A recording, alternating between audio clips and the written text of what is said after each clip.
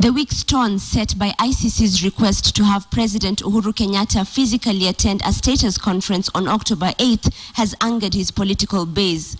Hakuna haja ya kupiga farasi ambaye amekufa, ni maiti. Kesi ya ICC ilikufa zamani.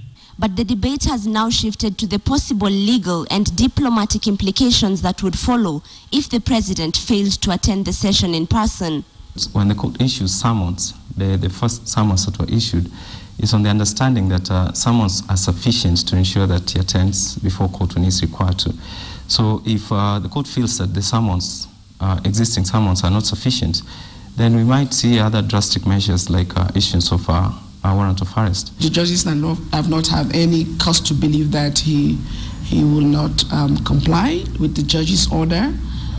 If you're talking about consequences, it's up to the judges to assess the legal consequences that may follow should a suspect or an accused person not comply with the court orders. Most of us are oblivious to seeing the distinction between Uhuru as an indicted person and Uhuru as the president of Kenya. ICC's outreach coordinator in Kenya, Maria Kamara, says Kenyatta's legal counsel can still indulge the court on other options for President Kenyatta. It's entirely up to the defense team of the accused person to request to the judges or propose to the judges, suggest to them which mode of presence or appearance they will prefer for the judges to consider. So a proposal by the defense team would not automatically translate to an acceptance. If we had those options, he would have been told. But this time the request was specifically that he does appear.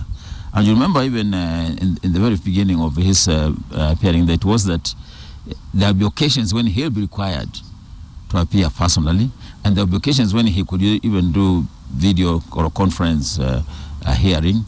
If Kenyatta chooses to travel to The Hague, he will set history as the first sitting head of state to ever appear before judges of the International Criminal Court. The ICC does not distinguish on the basis of status in society, and his appearance, even though he is the head of state of Kenya, would not have a negative impact in regard to diplomatic relations. Although the African Union pronounced themselves in the way they did, to me, and in international law and as far as the ICC is concerned, that was immaterial.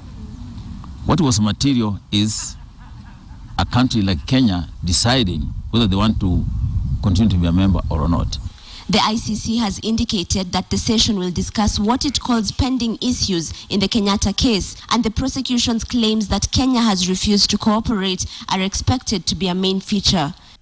Ashamwilu, KTN, Nairobi.